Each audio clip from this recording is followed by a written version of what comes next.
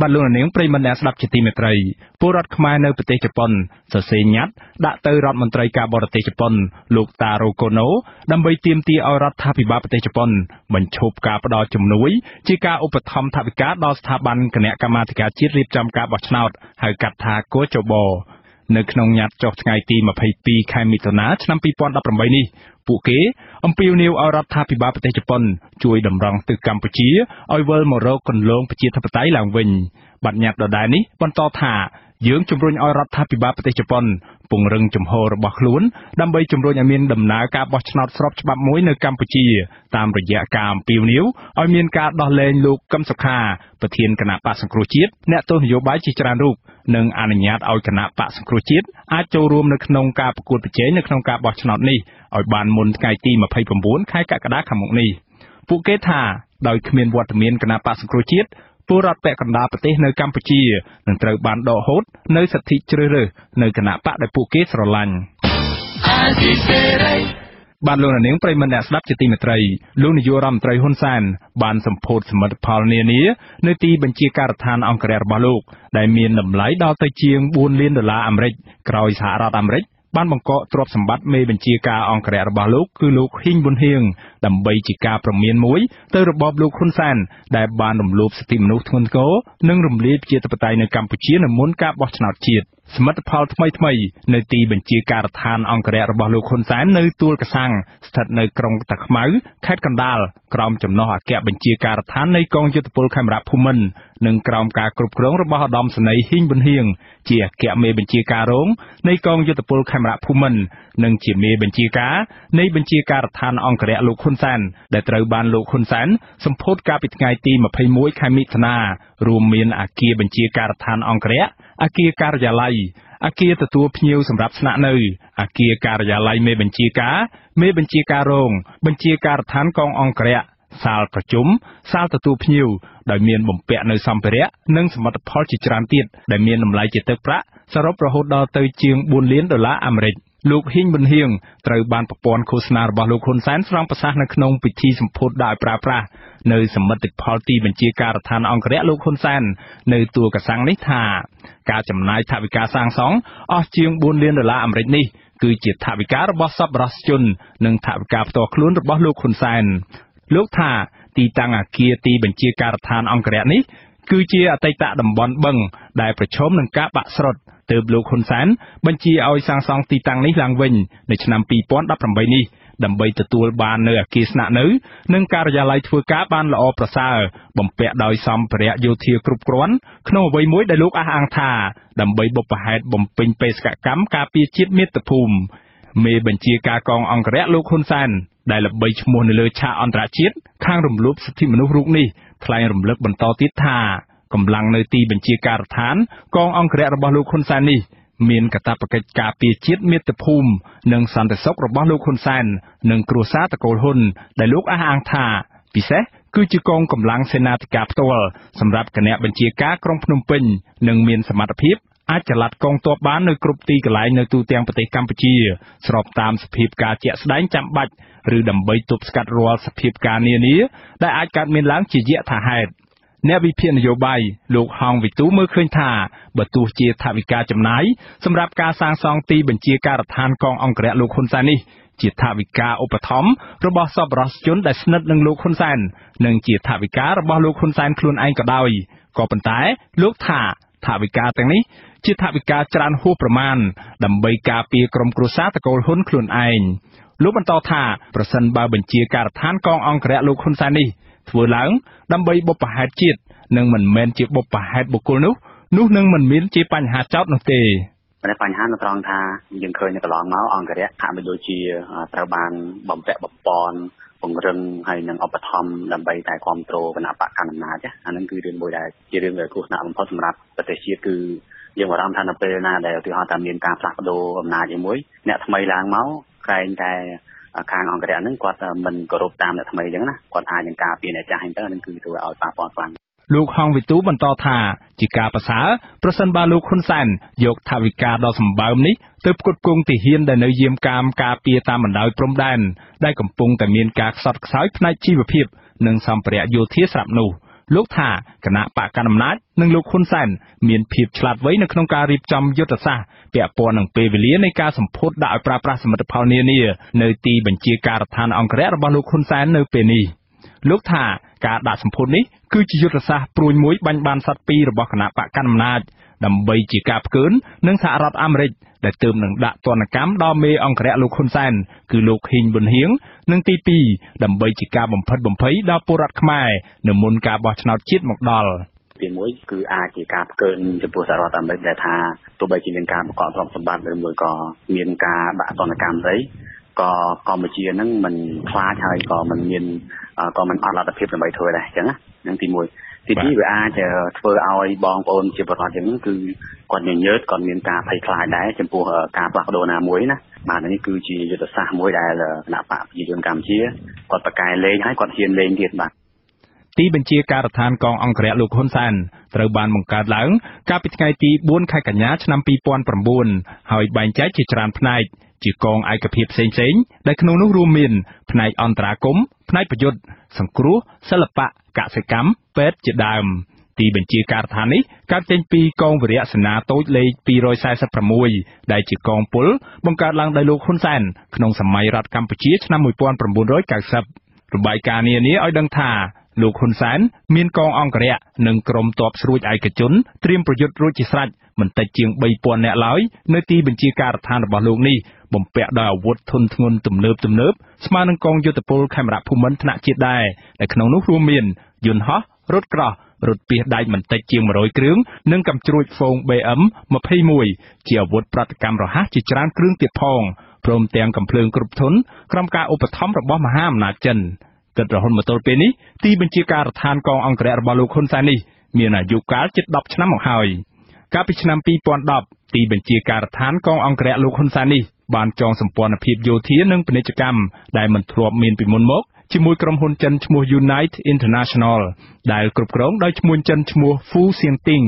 ដែលវិនិយោគនៅក្នុងវិស័យទេសចរណ៍ដ៏ធំនៅកម្ពុជាក្រុមហ៊ុននេះធ្លាប់បានផ្ដល់វិភាគទានជាច្រើនដល់កងអង្គរៈនេះដែលរួមមានទាំងការផ្ដល់ម៉ូតូចំនួន220គ្រឿងកាលពីឆ្នាំ2009ទីបញ្ជាការដ្ឋានកងអង្គរៈរបស់លោកហ៊ុនសែននេះរងការចោទប្រកាន់ថាមានជាប់ពាក់ព័ន្ធនឹងអំពើរំលោភសិទ្ធិមនុស្សធ្ងន់ធ្ងរក្នុងនោះរួមមានការដឹកនាំធ្វើរដ្ឋប្រហារនិងបោកគ្រាប់បែកសម្លាប់ហ្វូងបាតកោអហិង្សាកាលពីឆ្នាំ1997ការចូលរួមនៅក្នុងអំពើបង្ក្រាបបាតកម្មនិងវាយទាត់ធាក់យ៉ាងដំណំលើតំណាងរាស្ត្រគណៈបក្សសង្គ្រោះជាតិកាលពីឆ្នាំ2015ជាដើមជាច្រើនលើកជាច្រើនសារមន្ត្រីខ្ពស់ក្រាក់ៗនៃទីបញ្ជាការដ្ឋានកងអង្គរៈរបស់លោកហ៊ុនសែនតែងតែប្រកាសបដិញ្ញាចិត្តនិងត្រៀមខ្លួនទុកជាស្រេចចេញប្រតិបត្តិការស្ម័គ្រស្លាប់ដើម្បីការពារក្រុមគ្រួសារពូជពង្សតកូលហ៊ុនក្នុងគ្រប់កលៈទេសៈទាំងអស់មិនត្រឹមតែប៉ុណ្ណោះពួកគេក៏បានប្រកាសផងដែរថានឹងគាំទ្របេក្ខភាពលោកហ៊ុនសែនជានាយករដ្ឋមន្ត្រីគ្រប់អាណត្តិបាទលោកនាងប្រិយមិត្តអ្នកស្ដាប់ជាទីមេត្រីតើមេអង្គរៈលោកហ៊ុនសែនលោកហ៊ីងប៊ុនហៀងពិតជាបានបញ្ជាឲ្យប្រព្រឹត្តអំពើហិង្សានានាដែលជាការរំលោភសិទ្ធិមនុស្សធ្ងន់ធ្ងរដោយការចោទប្រកាន់ដែរឬយ៉ាងណានោះបាទសូមអញ្ជើញលោកនាងរងចាំស្ដាប់សេចក្តីរាយការណ៍លម្អិតជុំវិញរឿងរ៉ាវនេះនៅក្នុងការផ្សាយរបស់យើងនាពេលបន្តិចទៀតនេះបាទសូមអរគុណបាទលោកនាងប្រិយមិត្តអ្នកស្ដាប់ជាទីមេត្រីព័ត៌មានដាច់ដោយឡែកមួយទៀតគណៈបកហ៊ុនស៊ិនប៉ិចនៅមិនទាន់ទទួលយល់ព្រមលើរបាយការណ៍ស្រាវជ្រាវរបស់សមាជិកពាក់ព័ន្ធនឹងករណីគ្រោះថ្នាក់ចរាចរណ៍លើរថយន្តរបស់ព្រះអង្គម្ចាស់នរោត្តមរណរដ្ឋនៅស្រុកព្រៃនប់ខេត្តព្រះសីហនុកាលពីថ្ងៃទី17ខែមិថុនានៅឡើយទេរបាយការណ៍របស់អគ្គស្នងការនគរបាលជាតិអះអាងថាករណីគ្រោះថ្នាក់ចរាចរណ៍នោះកើតឡើងដោយសារការធ្វេសប្រហែសរបស់អ្នកបើករថយន្តឈ្នួលមន្ត្រីគណៈបកហ៊ុនស៊ិនប៉ិចឲ្យដឹងថាការសម្រេចទទួលឬមិនទទួលលើរបាយការណ៍នេះនឹងបញ្ជាក់ក្រោយពេលបញ្ចប់បុណ្យសពគម្រប់7ថ្ងៃរបស់អ្នកម្នាងអុកផល្លាបាទពីរដ្ឋធានី Washington លោកសេកបណ្ឌិតរាយការណ៍ព័ត៌មាននេះអ្នកនាំពាក្យគណៈបកហ៊ុនស៊ិនប៉ិចលោកញៀតប៊ុនចិនឲ្យដឹងនៅថ្ងៃទី21មិថុនាថាមូលហេតុដែលគណៈបកមិនទាន់ផ្ដល់ចម្លើយជុំវិញរបាយការណ៍របស់អគ្គស្នងការនគរបាលជាតិនោះដោយសារតែសមាជិកគណៈបកជាប់រវល់រឿងធ្វើបុណ្យសពអ្នកម្នាងអុកផល្លាមិនទាន់ចប់សពគ្រប់នៅឡើយលោកអះអាងទៀតថាខាងគណៈបកនឹងជួបប្រជុំគ្នាដើម្បីពិនិត្យលើរបាយការណ៍របស់អគ្គស្នងការនគរបាលជាតិក្រោយពេលបញ្ចប់បុណ្យសពគម្រប់7ថ្ងៃអ្នកម្នាងអុកផល្លាដែលនឹងប្រារព្ធនៅថ្ងៃទី23ខែមិថុនាខាងមុខនេះ សិនតែរឿងស្អីអ្វីវិជ័យផ្សេងទៀតហ្នឹងគឺទុកនៅលើសមត្ថកិច្ចទៅគេពិនិត្យគេដោះស្រាយឲ្យគេមតិយោបល់គេយ៉ាងណាអាហ្នឹងទីតង់លើមតិយោបល់សមត្ថកិច្ចទេព្រោះយើងប្រជាពលរដ្ឋនេះយើងសង្ឃឹមទៅលើអាជ្ញាធរហ្នឹងហើយពិនិត្យទៅបើថាយើងឆ្លើយពីទៅបន្តិចយើងពិនិត្យលើលទ្ធភាពដែលរបស់អាជ្ញាធរហ្នឹងគេឆ្លើយតបយ៉ាងម៉េចតាមយើងយ៉ាងម៉េចយើងប្រជុំថ្នាក់ដឹកនាំគិតតទៅទៀតអគ្គស្នងការរងនគរបាលជាតិទទួលបន្ទុកផ្នែកចរាចរណ៍លោកហឹមយ៉ានបានធ្វើសន្និសីទកសែតបង្ហាញពីលទ្ធផលជុំវិញករណីគ្រោះថ្នាក់ចរាចរណ៍លើរថយន្តព្រះអង្គម្ចាស់នរោត្តម អរណរិទ្ធនៅព្រឹកថ្ងៃទី21មិថុនាដោយអះអាងថាសមត្ថកិច្ចជំនាញបានស្រាវជ្រាវរកឃើញថាឧបទ្ទវហេតុនោះគឺជាគ្រោះថ្នាក់ចរាចរណ៍សុទ្ធសាធដោយសារការធ្វេសប្រហែសរបស់អ្នកបើកបររថយន្តឈ្នួលដែលបានដឹកអ្នកដំណើរលើសចំណុះហើយបើកបរនៅក្នុងល្បឿនលឿនហេតុការណ៍នេះគឺជាហេតុការណ៍គ្រោះថ្នាក់ចរាចរណ៍ដែលបង្កឡើងដោយឈ្មោះមិលសារ៉េតបានបើកបរធ្វេសប្រហែសមិនប្រុងប្រយ័ត្នបង្កឲ្យមានគ្រោះថ្នាក់បណ្ដាលឲ្យមានការបាត់បង់ជីវិតនិងរងរបួសជាច្រើនអ្នកហើយអំពើនេះគឺល្មើសទៅនឹងមាត្រា83និងមាត្រា85នៃច្បាប់ស្តីពីចរាចរណ៍ផ្លូវគោកហើយអគ្គសង្កាត់ឋាននគរបាលជាតិសូមបដិសេធទៅលើព័ត៌មានទាំងឡាយណាដែលលើកឡើងមិនត្រឹមត្រូវតាមការស៊ើបអង្កេតនេះ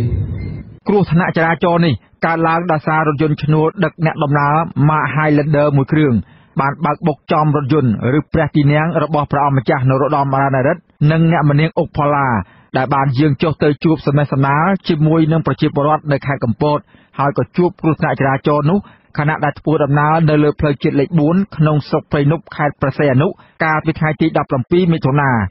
គ្រោះថ្នាក់ចរាចរណ៍នោះបណ្ដាលឲ្យអ្នកម្នាងអុកផល្លាបានទទួលមរណភាពនិងមនុស្ស8នាក់ផ្សេងទៀតរងរបួសធ្ងន់និងស្រាលក្នុងនោះព្រះអង្គម្ចាស់នរោត្តម អរណរិទ្ធត្រូវរងរបួសធ្ងន់ហើយបានបញ្ជូនទៅសង្គ្រោះបន្ទាន់ភ្លាមៗនៅគ្លីនិកសេតេខេត្តព្រះសីហនុក្រោយមកក៏បញ្ជូនតាមឧទ្ធម្ភាគចក្រមកព្យាបាលនៅក្នុងរាជធានីភ្នំពេញ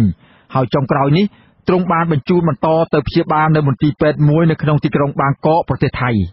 គណៈបកហ្វុនស៊ិពេចហាក់មានមន្ទិលទៅលើគ្រោះថ្នាក់ចរាចរណ៍ទៅលើព្រះទីនាំងរបស់ព្រះអង្គម្ចាស់នរោត្តម អរណរិទ្ធព្រោះនេះជាគ្រោះថ្នាក់លើកទី2ហើយម្យ៉ាងគណៈបកនេះក៏បានទទូចឲ្យសមត្ថកិច្ចស្រាវជ្រាវឲ្យស៊ីជម្រៅទៅលើរឿងនេះថែមទៀតផងលោកញៀបប៊ុនចិនអះអាងថាមកទល់នឹងពេលនេះស្ថានភាពជំងឺរបស់ទ្រង់រណរិទ្ធបានធូរស្រាលហើយប៉ុន្តែនៅព្រួយបារម្ភអំពីសុវត្ថិភាពដែលបច្ចុប្បន្ននេះកំពុងតែសម្រាប់ព្យាបាលនៅមន្ទីរពេទ្យក្រៅប្រទេសថែមទាំងមានសមត្ថកិច្ចយាមកាមការពារព្រះអង្គយ៉ាងតឹងរ៉ឹងហើយក្នុងគណៈនោះដែរសមត្ថកិច្ចក៏មិនអនុញ្ញាតឲ្យអ្នកដទៃក្រៅពីខ្សែរាជវង្សនិងអ្នកចំណុចព្រះអង្គបានចូលសួរសុខទុក្ខនោះឡើយខ្ញុំសេកបណ្ឌិតអាស៊ីសេរីពីរដ្ឋធានី Washington បាទលោកនាងប្រិយមិត្តអ្នកស្ដាប់ជាទីមេត្រីគណៈកម្មាធិការជាតិរៀបចំការបោះឆ្នោតហៅកាត់ថាកោចបបង្ហាញពីលទ្ធផលនៃការចែកបានព័ត៌មានបោះឆ្នោតក្នុងរយៈពេលប្រមាណ2សប្តាហ៍កន្លងទៅនេះសេចក្តីប្រកាសព័ត៌មានរបស់កោចបចុះថ្ងៃទី20ខែមិថុនាឲ្យដឹងថាគិតចាប់ពីថ្ងៃទី6ដល់ថ្ងៃទី19ខែមិថុនាកោចបបានចែកបានព័ត៌មានដល់ពលរដ្ឋដែលមានសិទ្ធិបោះឆ្នោតបានចំនួនជាង5លាន5សែននាក់ហើយក្នុងចំណោមបានព័ត៌មានដែលត្រៀមចែកជូនប្រជាពលរដ្ឋចំនួនជាង8លានសន្លឹកបានព័ត៌មានបោះឆ្នោតជាទម្រង់លិខិតដែលប្រាប់ដល់អ្នកបោះឆ្នោតឲ្យដឹងពីថ្ងៃខែម៉ោងពេលទីតាំងនិងលេខបន្ទប់ឬលេខការិយាល័យដែលត្រូវទៅបោះឆ្នោតតាក់ទងនឹងអ្នកសង្កេតការវិញអគ្គលេខាធិការកោចបលោកទេពនិថាកាលពីពេលថ្មីៗនេះឲ្យដឹងថាការបោះឆ្នោតអាណត្តិទី6ឆ្នាំ2018នេះនឹងមានអ្នកសង្កេតការជាតិប្រមាណ 7,000 នាក់និងអ្នកសង្កេតការអន្តរជាតិមកពីប្រមាណ40អង្គការដែលបានចុះឈ្មោះដើម្បីបំពេញភារកិច្ចត្រួតពិនិត្យការបោះឆ្នោតទន្ទឹមគ្នានេះអង្គការដំឡាភិបកម្ពុជានិងអង្គការធំៗពីរទៀតរួមមានគណៈកម្មាធិការជាតិដើម្បីការបោះឆ្នោតដោយសេរីនិងយុត្តិធម៌នៅកម្ពុជាហៅកាត់ថា Khmer និងអង្គការ Netflix បានប្រកាសមិនចូលរួមសង្កេតការបោះឆ្នោតនៅថ្ងៃទី29ខែកក្កដាខាងមុខនេះឡើយដោយមានហេតុផលប្រហាក់ប្រហែលគ្នាថាដោយសារតែបរិយាកាសនយោបាយមិនល្អ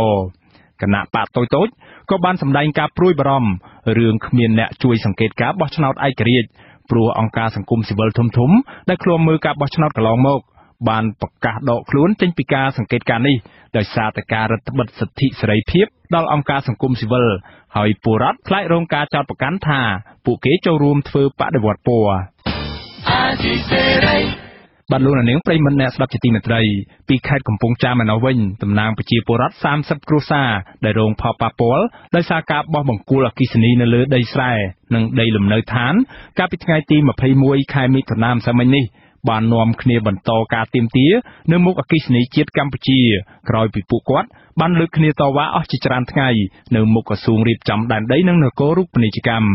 អ្នកការពារសិទ្ធិមនុស្សបានជំរុញឲ្យប្រធានអគ្គិសនីជាតិកម្ពុជានិងពលរដ្ឋមានចំនួនដីធ្លីស្វែងរកដំណោះស្រាយជាមួយគ្នាដើម្បីបញ្ចប់ទំនាស់នេះបាទពីរដ្ឋធានី Washington លោកវ៉ែនសមេតរាយការណ៍ព័ត៌មាននេះពលរដ្ឋបាននាំគ្នាបោះតង់និងដាំបាយហូបនៅមុខអគ្គិសនីជាតិកម្ពុជាដើម្បីទាមទារឲ្យប្រធានស្ថាប័នជាតិមួយនេះចេញមកដោះស្រាយទំនាស់ជាមួយប្រជាពលរដ្ឋតំណាងពលរដ្ឋមានចំនួនដីធ្លីភាគច្រើនគឺជាស្ត្រីពួកគេបានទាមទារឲ្យប្រធានអគ្គិសនីកម្ពុជាលោកកៅរតនៈនិងលោកនាយករដ្ឋមន្ត្រីហ៊ុនសែនជួយអន្តរាគមន៍ករណីពួកគាត់ទំនាស់ដីធ្លីរវាងប្រជាពលរដ្ឋ30គ្រួសារជាមួយនឹងអាជ្ញាធរអគ្គិសនីខេត្តកំពង់ចាមបានកើតឡើងតាំងពីឆ្នាំ2015ស្ថិតក្នុងក្រុងកំពង់ចាមនិងស្រុកកំពង់សៀម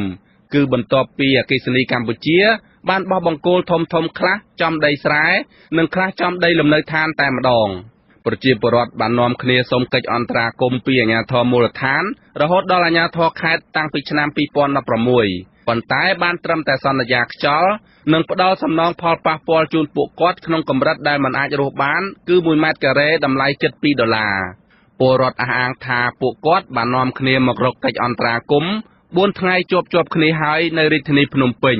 គឺសូមការអន្តរាគមន៍នៅក្រសួងរៀបចំដែនដីនិងអគ្គិសនីជាតិកម្ពុជាប៉ុន្តែមន្ត្រីស្ថាប័នទាំងពីរបានរុញដាក់គ្នាសម្ដេចអើយជួយមើលចា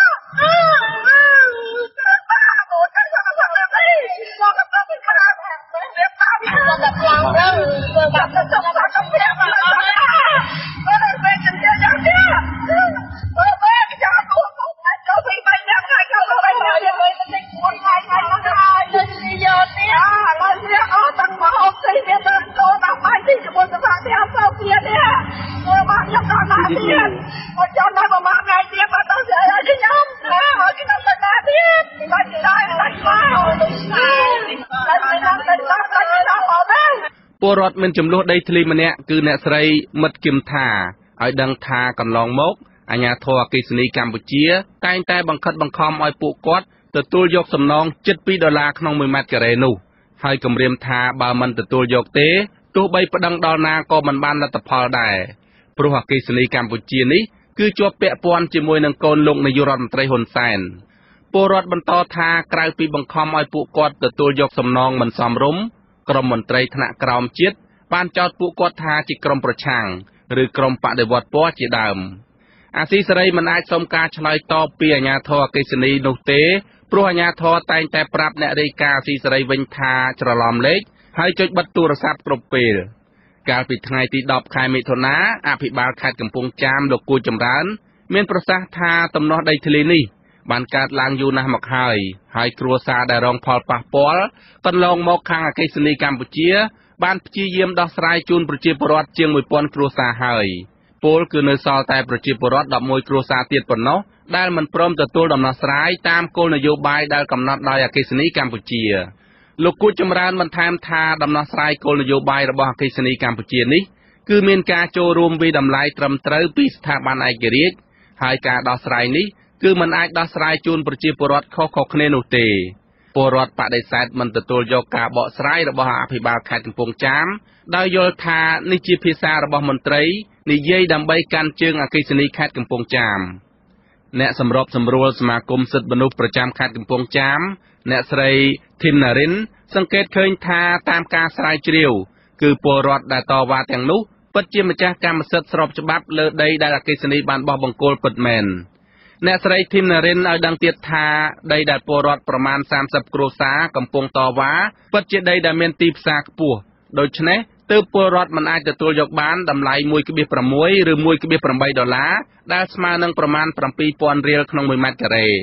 សង្គមស៊ីវិលខេត្តកំពង់ចាមរូបនេះយល់ថាអាជ្ញាធរថ្នាក់ជាតិគួរតែគម្រុញដាក់គ្នាហើយទទួលយកសំណើពលរដ្ឋព្រមទាំងដោះស្រាយបញ្ចប់ជម្លោះទើបមិនប៉ះពាល់ដល់ស្ថាប័នរដ្ឋផ្សេងទៀតដែលជាប់ពាក់ព័ន្ធព្រោះដីនេះ មានស្ថាប័នជាតិច្រើនណាស់ដែលទទួលស្គាល់ថាជាដីស្របច្បាប់របស់ពលរដ្ឋ ពួកគាត់គួរតែទទួលបាននៅសំណងសំរុំហ្នឹងយើងកុំព្យាយាមបដិសេធមិនទទួលខុសត្រូវអញ្ចឹងធ្វើឲ្យវាប៉ះពាល់ដល់ស្ថាប័នរដ្ឋដទៃទៀតណាអញ្ចឹងបើសិនជាសុយដីមិនចេញមកធ្វើដំណោះស្រាយក្រុមហ៊ុនអាជីវកម្មកម្ពុជាមិនចេញមកដោះស្រាយអាជ្ញាធរមូលដ្ឋានដែលគាត់បានដឹងច្បាស់អំពីបញ្ហាផលប៉ះពាល់ហ្នឹងមិនចេញមកដោះស្រាយពួកគាត់ហ្នឹងឯងដែលទៅបានមហាជនមើលឃើញទូទៅថាមិនទទួលខុសត្រូវនៃការអភិវឌ្ឍរបស់ខ្លួននឹងឯង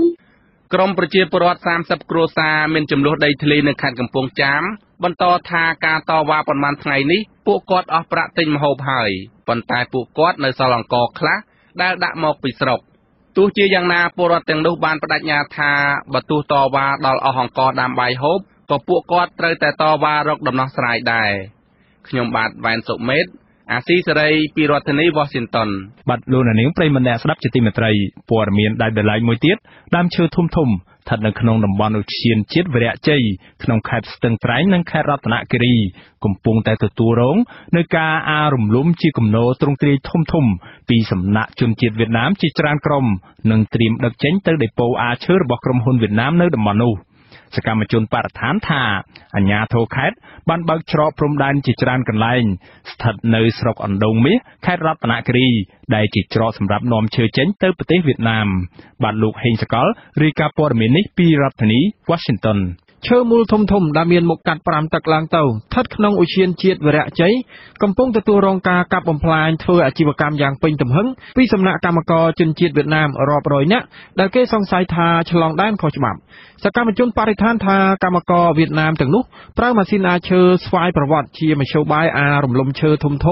ត្រៀមដឹកចេញទៅដេប៉ូឈើរបស់ក្រុមហ៊ុនវៀតណាមចំនួន6ដេប៉ូនៅតំបន់ឧទ្យានជាតិវីរៈជ័យសកម្មជនបរិស្ថានលោកហេងស្រស់ឲ្យដឹងនៅថ្ងៃទី21មិថុនាថាបើអាជ្ញាធរច្រកព្រំដែននៅតែបើកដៃឲ្យជនបរទេសចូលកាប់ឈើខុសច្បាប់ក្នុងតំបន់ឧទ្យានជាតិវីរៈជ័យ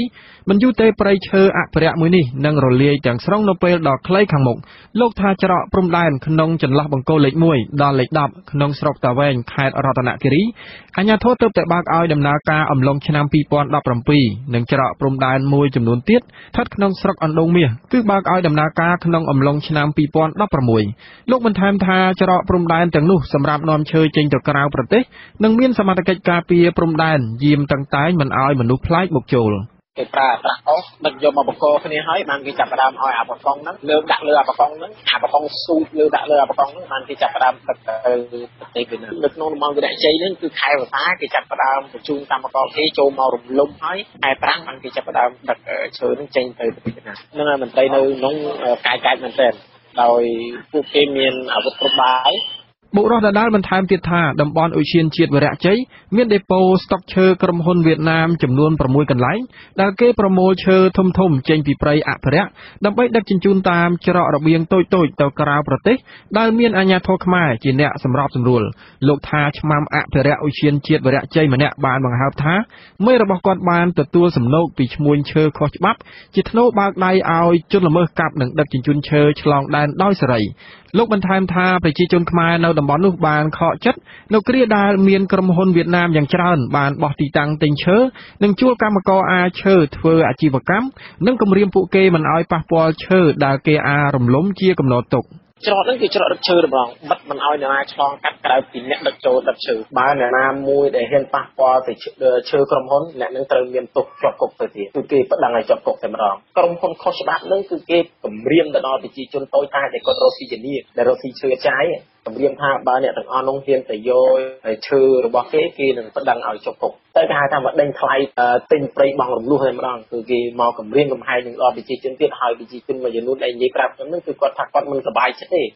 អាស៊ីសេរីបានព្យាយាមតាក់ទងអ្នកនាំពាក្យក្រសួងបរិស្ថានលោកសៅសុភិបតែទូរស័ព្ទមិនអាចតាក់ទងបាននៅថ្ងៃទី21មិថុនាឧទ្យានជាតិវីរៈជ័យស្ថិតក្នុងស្រុកសៀមប៉ាងខេត្តស្ទឹងត្រែងនិងស្រុកអណ្ដូងមាសស្រុកតាវែងក្នុងខេត្តរតនគិរីត្រូវបានអតីតព្រះមហាក្សត្រព្រះនរោត្តមសីហនុចេញព្រះរាជក្រឹត្យកំណត់ជាព្រៃអភិរក្សដែលមានផ្ទៃដីជាង33,000ហិកតាកាលពីខែវិច្ឆិកាឆ្នាំ1993ព្រៃអភិរក្សនេះមានព្រំប្រទល់ជាប់ប្រទេសឡាវនិងប្រទេសវៀតណាមហើយ របបលហ៊ុនសែនបានបញ្ជូនឆ្មាំអភិរក្សជាច្រើនអ្នកប្រចាំការនៅតំបន់នោះនឹងបានសាងសង់ទីស្នាក់ការកាលពីដើមឆ្នាំ2018សមាជិកនៅតំបន់នោះនិងមន្ត្រីបរិស្ថានប្រដាប់ដោយអាវុធបានហាមឃាត់ក្រុមយុវជនការពារបរិស្ថាននិងក្រុមអ្នកកាសែតមិនឲ្យចុះទៅទីតាំងនោះដោយចោទថាជាក្រុមញុះញង់និងបង្កចលាចលថែមទាំងព្រមានឲ្យពួកគេត្រឡប់ទៅវិញបើមិនដូច្នេះទេគេនឹងចាប់ដាក់គុកប្រធានអង្គការសម្ព័ន្ធគណនេយ្យភាពសង្គមកម្ពុជាលោកសនជ័យបញ្យល់ថាការបើកច្រកព្រំដែនគឺជាសមត្ថកិច្ចរបស់ក្រសួងមហាផ្ទៃលោកថាប្រសិនបើមានការបើកច្រកព្រំដែនណាមួយដែលផ្ទុយពីគោលការណ៍របស់ក្រសួងមហាផ្ទៃគឺជាទង្វើខុសច្បាប់លោកផ្ដល់មតិថាក្រសួងមហាផ្ទៃគួរតែចុះស៊ើបអង្កេតពីភាពមិនប្រក្រតីនៃការបើកច្រកព្រំដែននៅតំបន់នោះដើម្បីលុបបំបាត់ភាពហិនហោចធនធានធម្មជាតិនិងទប់ស្កាត់ការឆ្លងដែនចូលដីខ្មែរខុសច្បាប់ជួនដងមាសអីហ្នឹងវាមានបាតុភិបច្រើនណាស់ទៅលើរឿងរត់ពន្ធឈើច្រកហ្នឹងខ្ញុំគិតថាមិនដឹងថាតើវាជាប្រភេទច្រកដែលខុសច្បាប់ឬក៏ស្របច្បាប់ទេណាប៉ុន្តែរដ្ឋាភិបាលគួរពិចារណាបិទច្រករបស់ហ្នឹងចោលឲ្យអស់ដើម្បីធានានៅការពារនៅបទល្មើសផ្សេងៗដូចជាបទល្មើសព្រៃឈើបទល្មើសដែលពាក់ព័ន្ធនឹងសេដ្ឋកិច្ចអីជាដើមដែរក្រៅតែពីរត់ពន្ធឈើហ្នឹងខ្ញុំគិតថាបទល្មើសសត្វព្រៃអីក៏វាអាចទៅតាមនឹងដែរលោកសនជ័យបន្ថែមថាប្រសិនបើច្រកព្រំដែននៅតំបន់នោះជាច្រកខុសច្បាប់អាចនឹងមានមនុស្សឆ្លងដែនចូលដីខ្មែរខុសច្បាប់ដែរលោកថាជាគោលការណ៍ការចេញចូលច្រកព្រំដែនត្រូវតែមានការត្រួតពិនិត្យអត្តសញ្ញាណអ្នកធ្វើដំណើរដែលទាមទារឲ្យមានលិខិតឆ្លងដែននិងឯកសារពាក់ព័ន្ធជាដើមខ្ញុំហេងសកលអាស៊ីសេរី Washington បាទលោកនាងប្រិមម្នាក់ស្ដាប់ជាទីមេត្រីចៅក្រមស៊ើបសួរសាលាដំបងខេត្តព្រះសីហនុលោកលូតផារីកាលពីថ្ងៃទី21ខែមិថុនាម្សិលមិញនេះបានចេញដីកាបង្គាប់ឲ្យឃុំខ្លួនបរិសុទ្ធជនជាតិចិនចំនួន10នាក់ជាបណ្ដោះអាសន្នក្រោមបទចោទបង្កហិង្សាដោយចេតនាមានស្ថានទម្ងន់ទោសដែលប្រព្រឹត្តទៅលើជនជាតិចិនដូចគ្នា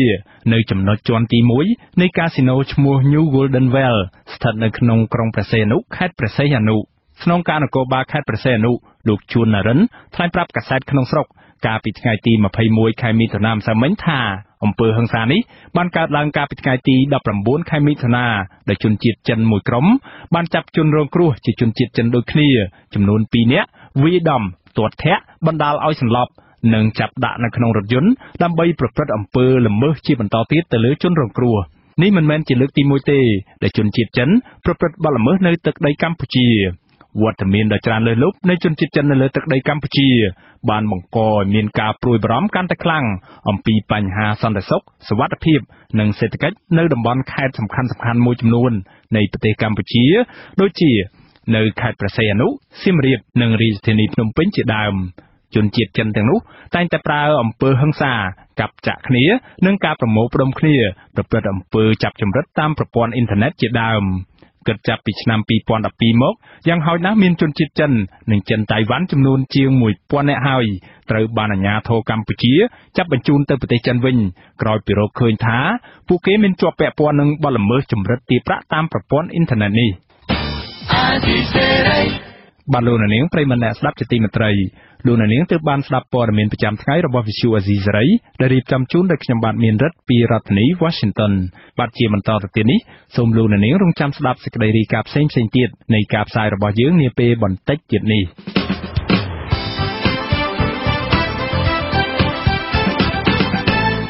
បាទលោកនាងកញ្ញានិងប្រិមម្នាក់ស្ដាប់ជាទីមេត្រី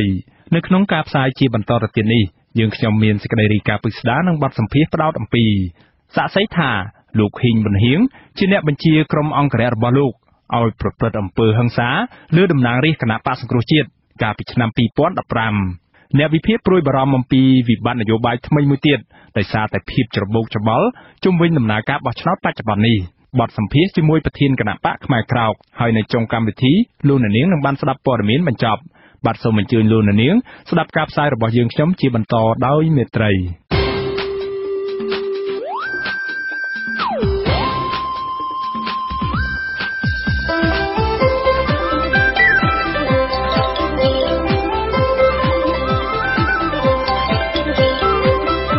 សេចក្តីរាយការណ៍ពិស្ដារ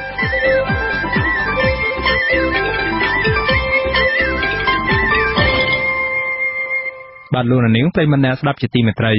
មេកងអង្គរៈរបស់លោកហ៊ុនសែនគឺលោកហ៊ីងប៊ុនហៀង គឺជាបុគ្គលទី1ហើយដែលត្រូវសហរដ្ឋអាមេរិកដាក់ក្នុងបញ្ជីខ្មៅបង្កកទ្រព្យសម្បត្តិព្រោះមេទាហានផ្កាយមាស4រូបនេះមានពាក់ព័ន្ធនឹងការរំលោភសិទ្ធិមនុស្សនិងប្រជាធិបតេយ្យនៅកម្ពុជាករណីទាំងនោះរួមមានដូចជាការវាយតំណាងរាស្ត្រគណៈបក្សសង្គ្រោះជាតិកាលពីឆ្នាំ2015ជាភស្តុតាងនិងករណីមួយចំនួនទៀតដែលរដ្ឋាភិបាលអាមេរិកបានរកឃើញតើមេអង្គរៈរូបនេះពិតជាបានប្រព្រឹត្តដោយតាមការចាប់ប្រកាន់ដែរឬយ៉ាងណានោះបាទសូមអញ្ជើញលោកនាងស្ដាប់សេចក្តីរាយការណ៍របស់លោកសេកបណ្ឌិតជុំវិញរឿងនេះដូចតទៅទោះបីជាលោកហ៊ីងប៊ុនហៀងមិនចេញមុខមកវាយអ្នកតំណាងរាស្ត្រគណៈបក្សសង្គ្រោះជាតិដោយផ្ទាល់ក្តីប៉ុន្តែក្រុមបាតកោដែលជាអ្នកចូលរួមធ្វើបាតកម្មរហូតដល់វាយធ្វើបាបអ្នកតំណាងរាស្ត្រ2នាក់ឲ្យរងរបួសធ្ងន់នោះបានអះអាងថាមេអង្គរៈរូបនេះជាអ្នកបញ្ចេញក្រុមកងអង្គរៈឲ្យប្រព្រឹត្តអំពើហិង្សាបាតកោចូលរួមធ្វើបាតកម្មកាលពីឆ្នាំ2015និងអ្នកបើកឡានដឹកបាតកោបានអះអាងស្រដៀងគ្នាថាបាតកម្មនោះគឺបានរៀបចំយ៉ាងត្រឹមត្រូវពីក្រុមកងអង្គរៈដែលស្ថិតនៅក្នុងការគ្រប់គ្រងរបស់លោកហ៊ីងប៊ុនហៀងបាតកោម្នាក់នៅក្នុងចំណោមបាតកោរាប់ពាន់នាក់ដែលបានចូលរួមធ្វើបាតកម្មនៅខាងមុខរដ្ឋសភាធ្លាប់បានប្រាប់អាស៊ីសេរីឲ្យដឹងដោយសុំមិនបញ្ចេញឈ្មោះថាលោកត្រូវបានមេអង្គរៈម្នាក់បញ្ជូនឲ្យមកប្រជុំនៅបន្ទាយទួលក្រសាំងមុនពេលចេញដំណើរទៅធ្វើបាតកម្មលោកថានៅមុនពេលចូលទៅដល់ក្នុងបន្ទាយលោកឃើញមានអង្គរៈជាច្រើនស្លៀកពាក់ជាប្រជាពលរដ្ឋធម្មតាត្រៀមចេញធ្វើបាតកម្មហើយនៅមុនពេលចេញដំណើរទៅខាងមុខរដ្ឋសភាគេបានចែកបាយឲ្យម្នាក់មួយកញ្ចប់ម្នាក់មួយកញ្ចប់មានដឹកនាំគេជាអ្នកហៅទៅគេហៅថាបងប្អូនអរគ្នាចុះពីឡានទៅមុខរដ្ឋសភាអញ្ចឹងទៅបងហើយអ្នកដែលស្រែកអ្នកដែលអីហ្នឹងគឺសិតតែក្រុមរបស់គេមានក្រុមរបស់គេស្រែកហ្នឹងមកពួកខ្ញុំដូចជាកូនអុកសម្រាប់តែគេប្រើឲ្យថាមានតែគ្នាជំនាញថាមនុស្សឲ្យបានច្រើនហ្នឹងហ្មងបរិសុទ្ធដែលបានចូលរួមធ្វើបាតកម្មរូបនេះឲ្យដឹងទៀតថាលោកមិនមែនជាសមាជិកនៃក្រុមអង្គរៈរបស់លោកហ៊ីងប៊ុនហៀងទេប៉ុន្តែលោកជាសកម្មជនគណបកប្រជាជនកម្ពុជាម្នាក់នៅខេត្តកណ្ដាលលោកថាអាជ្ញាធរនៅមូលដ្ឋានរបស់លោកជាអ្នករៀបចំឲ្យលោកបានចូលរួមនៅក្នុងការទាមទារនៅមុខរដ្ឋសភានោះយុវជនរូបនេះរៀបរាប់ទៀតថានៅពេលដែលបាតកម្មបានបញ្ចប់និងបានវាយប្រហារទៅលើអ្នកតំណាងរាជគណៈបក្សសង្គ្រោះជាតិរួចក្រុមបាតកោទាំងអស់គ្នាត្រូវបានគេប្រាប់ឲ្យឡើងឡានត្រឡប់ទៅវិញហើយនៅពេលធ្វើដំណើរមកដល់ក្រុងតាខ្មៅឡាននោះបានឈប់ចតនៅខាងមុខសន្តាគារមួយហើយមានបរិសុទ្ធម្នាក់កាន់វិទ្យុតាក់ទងឬហៅថាអាយកូមនៅក្នុងដៃផងនោះបានផ្ដល់ប្រាក់ឲ្យបាតកោម្នាក់20000រៀលដោយឡែកជនដៃដល់ដែលបានវាយអ្នកតំណាងរាស្ត្រដោយផ្ទាល់មិនបានឈរនៅមុខសន្តាគារនោះដោយបាតកោដទៃទៀតឡើយដោយជននោះបានចូលទៅក្នុងសន្តាគារឡាននោះពេលចេញមកវិញគេជិះតាមផ្លូវជាតិលេខ1វៀងតាម Tiger ហើយកន្លែងទៅបន្ទាយវិញមុនចូលបន្ទាយគេចូលទៅសន្តាគារមួយនៅជិតសពគេមានរង្វាន់គេចែកថវិកាម្នាក់20000បរិសុទ្ធជាបាតកោដដែលនោះបានប្រាប់ទៀតថាបាតុកម្មដែលឈានទៅដល់ការប្រព្រឹត្តអំពើហិង្សាដ៏កម្រោលទៅលើអ្នកតំណាងរាជគណៈបក្សសង្គ្រោះជាតិគឺលោកគង់សុភានិងលោកញយចម្រើនឲ្យរងរបួសធ្ងន់ស្ទើរបាត់បង់ជីវិតនោះមានការរៀបចំដោយកងអង្គរៈរបស់លោកហ៊ុនសែនចំណែកក្រុមអ្នកបើកឡានដឹកក្រុមបាតកោវិញក៏បានឲ្យដឹងដែរថាពួកគាត់បានដឹកក្រុមកងអង្គរៈជិត200នាក់ចេញពីបន្ទាយនៅក្រុងតាខ្មៅដើម្បីចូលរួមធ្វើបាតកម្មនៅខាងមុខរដ្ឋសភាកាលពីឆ្នាំ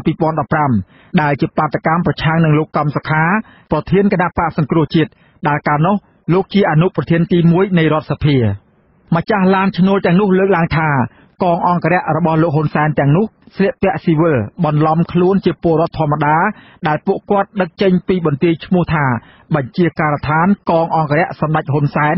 ឬហៅថាបន្ទាយពងលឿងស្ថិតនៅក្នុងភូមិព្រែកសំរោងសង្កាត់តាខ្មៅក្រុងតាខ្មៅសម្ដៅមកធ្វើបាតកម្មជាមួយអ្នកគាំទ្រគណបកប្រជាជនកម្ពុជារាប់ពាន់នាក់ផ្សេងទៀត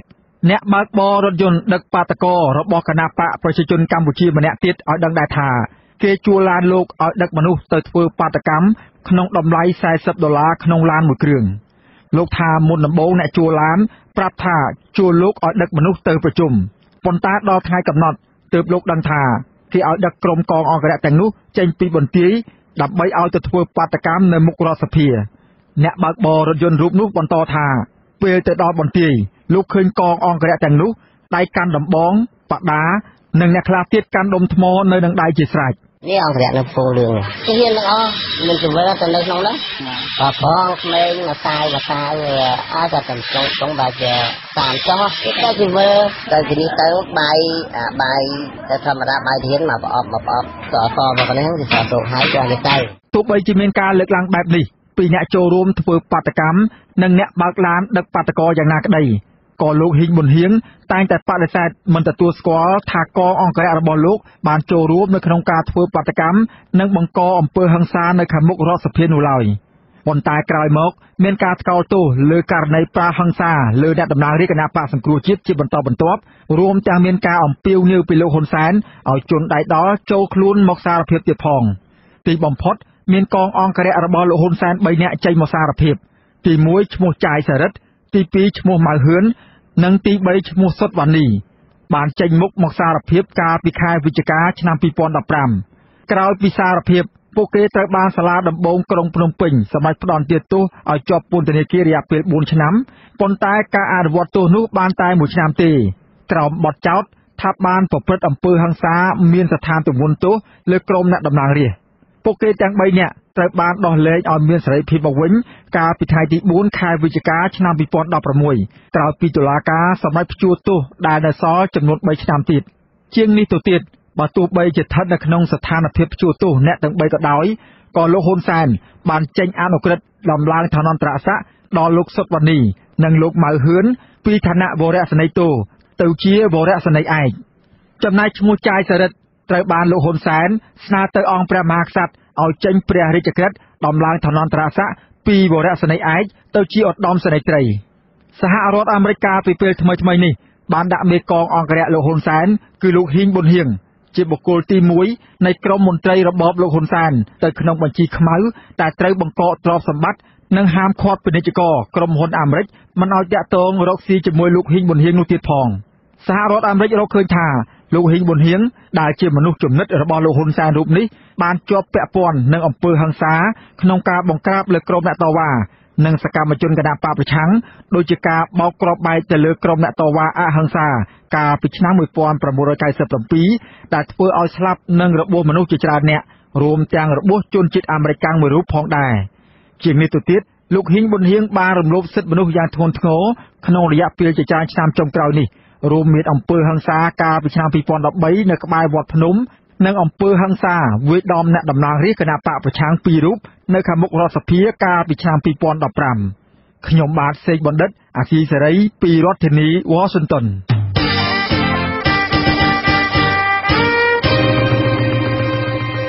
បាទលោកនាងប្រិយមិត្តអ្នកស្ដាប់ជាទីមេត្រីអ្នកវិភាគកំពុងព្រួយបារម្ភអំពីបញ្ហាវិបត្តិនយោបាយថ្មីមួយទៀតដែលអាចនឹងកើតមានឡើងនៅកម្ពុជានាពេលខាងមុខនេះដោយសារតែភាពច្របូកច្របល់ជុំវិញដំណើរការបោះឆ្នោតបច្ចុប្បន្នដ៏ចម្រូងចម្រាសបែបនេះបាទលោកមួងណារ៉េតរាយការណ៍ព័ត៌មាននេះពីរដ្ឋធានី Washington អ្នកវិភាគនយោបាយលោកបណ្ឌិតឡាម៉ុងហៃមើលឃើញនៅភាពចម្រូងចម្រាសដ៏ធំមួយដែលកំពុងតែធ្វើឲ្យប្រជាពលរដ្ឋដែលគាំទ្រគណៈបកកណ្ដាលអំណាចនិងបកប្រឆាំងបែកបាក់គ្នាយ៉ាងខ្លាំងដែលនឹងឈានទៅរកស្ថានភាពលំបាកបំផុតមួយទៀតនៃវិបត្តិនយោបាយបន្ថែមថ្មីមួយដោយសារតែបកកណ្ដាលអំណាចប្រឹងជំរុញឲ្យមានការបោះឆ្នោតមួយដែលគ្មានវត្តមានគណៈបកប្រឆាំងស្របពេលដែលគណៈបកប្រឆាំងឯណោះវិញមិនទទួលជោគជ័យក្នុងការប្រឹងជំរុញឲ្យមានវត្តមានបកនេះចូលរួមនៅក្នុងការបោះឆ្នោតនាពេលខាងមុខការដែលរបបលោកហ៊ុនសែនផាត់បកប្រឆាំងចោលមិនឲ្យចូលរួមបោះឆ្នោតបែបនេះទើបធ្វើឲ្យបកនេះផ្ដើមធ្វើយុទ្ធនាការអំពាវនាវឲ្យប្រជាពលរដ្ឋកុំទៅបោះឆ្នោតនៅថ្ងៃទី29ខែកក្កដាប្រការនេះធ្វើឲ្យលោកបណ្ឌិតឡាម៉ុងហៃចាត់ទុកថាការបោះឆ្នោតខាងមុខនេះមិនមែនជាការបោះឆ្នោតដើម្បីប្រយោជន៍ជាតិនិងប្រជាពលរដ្ឋម្ចាស់ឆ្នោតនោះទេក៏ប៉ុន្តែជាការបោះឆ្នោតដើម្បីក្រាញអំណាចបុគ្គលនិងបកប៉ុណ្ណោះការបោះឆ្នោតបែបនេះគឺគ្រាន់តែជាការស្ទាបស្ទង់មតិប្រជាពលរដ្ឋឲ្យដឹងថាតើមានចំនួនពលរដ្ឋប៉ុន្មានភាគរយដែលមិនពេញចិត្តទៅនឹងគណៈបកកណ្ដាលអំណាចដែលរំលាយគណៈបកប្រឆាំងអញ្ចឹងគាត់ថាបោះឆ្នោតមានជាបោះឆ្នោតជ្រើសរើសតំណាងរាស្ត្រទេគឺទៅជាបោះឆ្នោតប្រជាមតិអំពីថាតើទៅបោះឆ្នោតឬមិនបោះឆ្នោតកាលណាអ្នកចូលរួមបោះឆ្នោតតិចគឺមានយ៉ាងម៉េចមិនថាប្រជាពលរដ្ឋមិនគ្រប់គ្រងរបបព្រះមហាក្សត្រនិងរបបនេះតែមូលហើយគឺអតិចតែច្រើននេះយ៉ាងម៉េចដល់ពីឆ្នាំទៅអត្រាចូលរួមបោះឆ្នោត 90% ព្រោះបើចុះមក50ឬក្រោម 50% នេះអាហ្នឹងគឺថាមានន័យថាប្រជាពលរដ្ឋបដិសេធចោលការបោះឆ្នោតនឹងអត់ចូលរួម ស្របពេលដែលគ្មានបកប្រឆាំងចូលរួមនៅក្នុងការបោះឆ្នោតលោកនាយរដ្ឋមន្ត្រីហ៊ុនសែននិងមន្ត្រីសាធារណៈនៃរបបរបស់លោកកំពុងសម្រុកចេញឃោសនារកសម្លេងឆ្នោតឲ្យបកកាន់អំណាចមុនរដូវកាលការធ្វើបែបនេះរងការរិះគន់យ៉ាងខ្លាំងថាកំពុងរំលោភច្បាប់បោះឆ្នោតនិងច្បាប់ស្តីពីសហលក្ខន្តិកៈមន្ត្រីរាជការស៊ីវិលដោយសារតែប្រញាប់រួសរាន់ចេញឃោសនានិងការបំពានតួនាទីមន្ត្រីរាជការសាធារណៈលោកនាយរដ្ឋមន្ត្រីហ៊ុនសែនប្រឹងចេញឃោសនារកសម្លេងឆ្នោតគ្រប់ច្រកល្ហកជាពិសេសការអំពាវនាវឲ្យកម្មកររោងចក្របោះឆ្នោតឲ្យគណៈបកប្រជាជនកម្ពុជារៀងរាល់លើកដែលលោកចោះជួបកម្មករតាមរោងចក្រមិនតែប៉ុណ្ណោះលោកហ៊ុនសែនយកតួនាទីជានាយករដ្ឋមន្ត្រីដែលសម្រាប់បម្រើប្រជាពលរដ្ឋគ្រប់រូបទៅឃោសនាឲ្យប្រជាពលរដ្ឋគូសលេខ20លើសន្លឹកឆ្នោតដែលជាលេខរៀងរបស់គណៈបកលោកទៅវិញមន្ត្រីរាជការសាធារណៈដែលជាសមាជិកបកកណ្ដាលអំណាចក៏ហ៊ានអំពាវនាវឲ្យប្រជាពលរដ្ឋបោះឆ្នោតឲ្យគណៈបករបស់ខ្លួនទាំងក្នុងតួនាទីបម្រើរដ្ឋមិនត្រូវបម្រើបកក៏ដោយច្បាប់ស្តីពីសហលក្ខន្តិកៈមន្ត្រីរាជការស៊ីវិលជំពូកទី5មាត្រា37ចែងច្បាស់អំពីអព្យាក្រឹតភាពរបស់មន្ត្រីរាជការសាធារណៈរួមទាំងនាយករដ្ឋមន្ត្រីផងដែលច្បាប់ហាមឃាត់ដាច់ខាតមិនឲ្យប្រើប្រាស់មុខងាររបស់ខ្លួននិងសម្ភារៈរបស់រដ្ឋដើម្បីបម្រើសកម្មភាពនយោបាយរបស់បកនោះឡើយការប្រព្រឹត្តផ្ទុយទៅនឹងមាត្រានេះចាត់ទុកថាជាកំហុសនិងការឆ្គាំឆ្គងក្នុងវិជ្ជាជីវៈចំណែកឯច្បាប់បោះឆ្នោតក៏ហាមឃាត់មិនឲ្យឃោសនារកសម្លេងឆ្នោតនៅមុនថ្ងៃនៃយុទ្ធនាការឃោសនាបោះឆ្នោតនោះដែរសម្រាប់ការបោះឆ្នោតជាតិអាណត្តិនេះថ្ងៃយុទ្ធនាការឃោសនាបោះឆ្នោតមិនទាន់មកដល់នៅឡើយទេព្រោះថ្ងៃឃោសនាពិតប្រាកដគឺចាប់ពីថ្ងៃទី7ដល់ថ្ងៃទី27ខែកក្កដាឯណោះទោះជាយ៉ាងនេះក្តីលោកបណ្ឌិតឡាវម៉ុងហៃអះអាងថាទម្លាប់រំលោភច្បាប់បែបនេះគឺមិនមែនជារឿងអ្វីថ្មីនោះឡើយអញ្ចឹងបាទទម្លាប់អញ្ចឹងគឺវាបានធ្វើយូរមកហើយព្រោះយើងអត់មានអាណាតវ៉ាអីទេបានតែត្រង់ចេះទេទម្លាប់តែថ្មីលើកនេះគឺដូចជាមានការច្បងច្បល់ហើយយកតែទូនាទីរបស់ខ្លួននេះឃោសនាបដានេះគឺព្រោះចេះតែធ្វើអញ្ចឹងទៅវាច្បងច្បល់អស់ទៅគឺយកទូនាទីរបស់ខ្លួននេះហើយជាសកម្មភាពហើយទៅឃោសនាបោះឆ្នោតអានេះវាខុសបាទបើមិនខុសច្បាប់ក៏ខុសនឹងស្មារតីនៃគោលការណ៍ប្រជាធិបតេយ្យឬក៏គោលការណ៍ពាក់ព័ន្ធនឹងការរៀបចំបោះឆ្នោតសេរីយុត្តិធម៌ដែរក៏ប៉ុន្តែមន្ត្រីនាំពាក្យរបបលោកហ៊ុនសែនគឺលោកផៃស៊ីផានអះអាងថាគ្មានច្បាប់ឯណាហាមឃាត់លោកនាយរដ្ឋមន្ត្រីហ៊ុនសែនមិនឲ្យឃោសនារកសម្លេងឆ្នោតសម្រាប់បកខ្លួនឯងនោះឡើយព្រោះលោកហ៊ុនសែនជានាយករដ្ឋមន្ត្រីផងនិងជាប្រធានបកកណ្ដាលអំណាចផងនៅពេលដែលលោកមានប្រសាសន៍លើកទៅការពីបបហេតុបកលោកជាទូនាទីរបស់នាយករដ្ឋមន្ត្រីបកអានឹងសួរខាងកោចបហើយគេយល់ឃើញយ៉ាងម៉េចពីវិឆ័យវាមិនអានេះជារឿងកោចបអាស៊ីសេរីមិនអាចសុំការបំភ្លឺពីអ្នកនាំពាក្យកោចបគឺលោកឌឹមសវណ្ណរមបាននៅឡើយទេកាលពីថ្ងៃទី21ខែមិថុនាម្សិលមិញនេះទោះខិតខំព្យាយាមទូរស័ព្ទទៅលោកជាច្រើនសារតែគ្មានអ្នកទទួលបើទោះជាយ៉ាងនេះក្តីលោកធ្លាប់អះអាងប្រាប់អាស៊ីសេរីថាការឃោសនារកសម្លេងឆ្នោតនៅក្រៅរង្វង់ថ្ងៃយុទ្ធនាការឃោសនាបោះឆ្នោតមិនមែនជាការទទួលខុសត្រូវរបស់ស្ថាប័នកោចបនោះឡើយបន្ថែមទៅលើការបំផ្លាញឆន្ទៈរាស្ត្រម្ចាស់ឆ្នោតដោយសារតែរបបលោកហ៊ុនសែនរំលាយគណៈបកសង្គ្រោះជាតិដែលមានអ្នកគាំទ្ររហូតដល់ជិត 44% ឬក៏ជាង 3 លានអ្នកនោះរបបលោកហ៊ុនសែនបែរជាខិតខំប្រឹងប្រែងយ៉ាងខ្លាំងនិងធ្វើរឿងដែលមិនធ្លាប់ធ្វើពីមុនជាច្រើនរួមទាំងការដែលប្រធានកោចបចុះជួបគ្រូបង្រៀនតាមខេត្តដើម្បីអប់រំអំពីការបោះឆ្នោតការអំពាវនាវឲ្យពលករចំណាក់ស្រុកមកចូលរួមបោះឆ្នោតការអនុញ្ញាតឲ្យកម្មកររោងចក្រឈប់សម្រាក3ថ្ងៃដោយមានប្រាក់ខែដើម្បីអាចទៅបោះឆ្នោតបាននិងការឲ្យក្រុមហ៊ុនទូរស័ព្ទចល័តផ្សាយសារអំពាវនាវឲ្យប្រជាពលរដ្ឋចេញទៅបោះឆ្នោតជាដើមមន្ត្រីឃ្លាំមើលការបោះឆ្នោតចាត់ទុកការខិតខំប្រឹងប្រែងដែលមិនធ្លាប់មាននេះថាជាការបំបែកអេតតកម្មថ្មីមួយនៅកម្ពុជាក្នុងការងារបោះឆ្នោតមន្ត្រីស៊ើបអង្កេតជាន់ខ្ពស់អង្គការ Khmer លោកកនសវាងយល់ឃើញថាការខំប្រឹងយ៉ាងណាឲ្យប្រជាពលរដ្ឋចេញទៅបោះឆ្នោតឲ្យបានច្រើននេះគឺប្លែកខ្លាំងត្រង់ថាកន្លងមកបើទោះបីជាអង្គការសង្គមស៊ីវិលនិងបកប្រឆាំងប្រឹងប្រែងឲ្យកោចបនឹងរដ្ឋាភិបាលធ្វើយ៉ាងណាសម្រួលឲ្យពលករចំណាក់ស្រុកបានចុះឈ្មោះបោះឆ្នោតឲ្យបានច្រើនក៏សំណើនេះមិនត្រូវបានយកចិត្តទុកដាក់នោះដែរទើបតែពេលគ្មានវត្តមានគណៈបកសង្គ្រោះជាតិបែរជាមានការយកចិត្តទុកដាក់ខ្លាំងខ្លាចពលករចំណាក់ស្រុកមិនមកបោះឆ្នោតបែបនេះទៅវិញ ទោះជាយ៉ាងនេះក្តីលោកកនសវាងយល់ឃើញថាមិនថារបបលោកហ៊ុនសែនខំប្រឹងប្រែងអំពាវនាវឲ្យប្រជាពលរដ្ឋទៅបោះឆ្នោតយ៉ាងណានោះទេក៏ចំនួននៃការចូលរួមនោះបើឧបមាថាវាមានច្រើនក៏មិនប្រកាសថាឆ្លុះបញ្ចាំងពីឆន្ទៈរបស់ប្រជាពលរដ្ឋពិតប្រាកដនោះដែរព្រោះមានកត្តាភ័យខ្លាចនិងរងការគំរាមកំហែងជាច្រើនពាក់ព័ន្ធទៅនឹងការមិនទៅបោះឆ្នោតនេះចង់មិនចង់ឆន្ទៈប្រជាពលរដ្ឋនឹងជួបរងបញ្ហាហើយអាបញ្ហានឹងហើយដែលគេមើលឃើញណាទោះបីថាច្រើនប៉ុណ្ណាក៏ដោយគោវានៅតែមិនអាចទទួលយកលំនាំនៃសិទ្ធិប្រជាធិបតេយ្យដូចលំទូលាយដែរតាក់ទងរឿងបរិយាកាសនយោបាយការគម្រាមកំហែងការទិញទឹកចិត្តការបង្ខិតខំប្រជាពលរដ្ឋដែលទៅបោះឆ្នោតដែរទេអញ្ចឹងតែច្រើនវាផ្អែកទៅលើនៅស្ថានភាពអស់ទៀតទោះជាមានការអំពាវនាវឲ្យប្រជាពលរដ្ឋទៅបោះឆ្នោតនិងការធ្វើយុទ្ធនាការឃោសនារកសម្លេងឆ្នោតខុសរដូវកាលយ៉ាងសន្ធាប់របស់លោកហ៊ុនសែននិងមន្ត្រីរាជការដែលជាមន្ត្រីបកកណ្ដាលអំណាចផងយ៉ាងណាក្តីក៏អង្គការឃ្លាំមើលការបោះឆ្នោតធំៗរួមទាំងអង្គការដំឡាភិបកម្ពុជាផងសុទ្ធតែបានប្រកាសធ្វើពហិការនិងមិនដាក់អ្នកសង្កេតការបោះឆ្នោតនោះទេដោយសារតែស្ថានភាពនយោបាយអាប់អួរខ្លាំងពេកចំណែកឯសហគមន៍អន្តរជាតិឯណោះវិញក៏បានចាត់ទុកការបោះឆ្នោតខាងមុខនឹងមិនអាចប្រព្រឹត្តទៅដោយសេរីត្រឹមត្រូវនឹងយុត្តិធម៌ហើយក៏មិនអាចឆ្លុះបញ្ចាំងពីឆន្ទៈពលរដ្ឋម្ចាស់ឆ្នោតបាននោះឡើយខ្ញុំបាទមុងណារ៉េតអាស៊ីសេរីរដ្ឋធានី Washington